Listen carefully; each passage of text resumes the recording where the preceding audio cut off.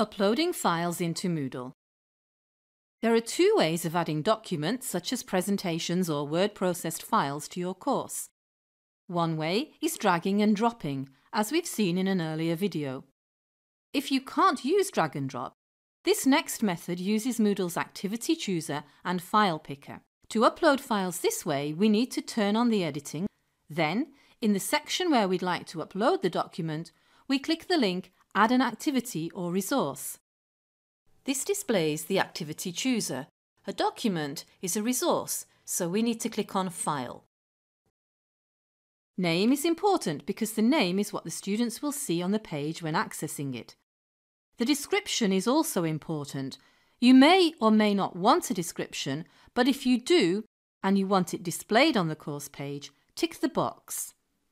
Then we arrive at the File Manager, and again, if your browser allows, it's possible just to drag the file straight into here. But we are going to click Add, and this takes us to Moodle's File Picker, which we will explore in another video. We just want to upload a document, so let's ignore for now the other options.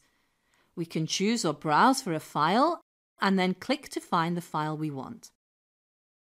We can change its name if we want to, we don't have to. We can change the author name, change the license if we're not happy with the default license, and then click to upload the file.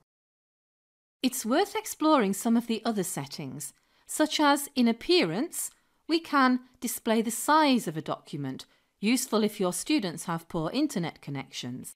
And we can also display when it was uploaded, so let's do that. If we now save and return to course, we can see our file displayed on the page with its upload date.